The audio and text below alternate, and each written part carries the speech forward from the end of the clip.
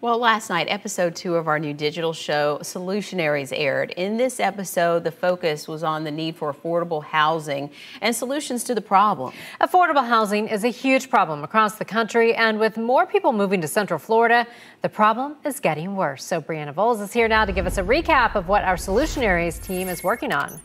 Well, Julie, Solutionaries, as you know, is an entirely digital broadcast that gives us the time to really look at what solutions are out there for this topic that is affecting every Central Floridian, and that is affordable housing. Before the pandemic, Central Florida was in an affordable housing crisis, and the pandemic only made that worse with more and more people moving here.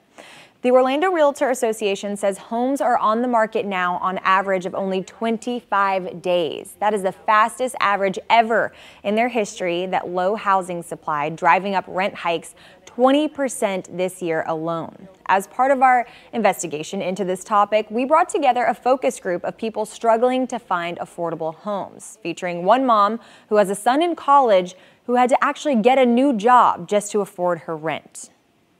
My rent before was $14.60, and now it'll be $16.25 this month coming up.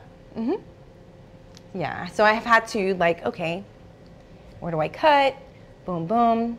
And that's where I decided to get a new job. I just hope they don't go up next year because I'm trying to buy a house, and they just need to think of middle class. Working class. The working class, yeah. Because $50,000-$60,000 a year, yes, that's good money. I'm like, where's the affordable? Where is it?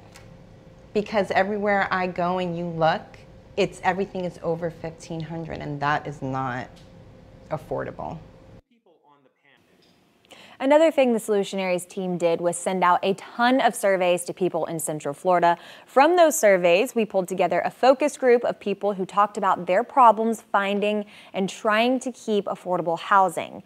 And we got a ton of feedback, including from a man who says part of the problem is the stigma attached to affordable housing. People still equate affordable housing with being poor.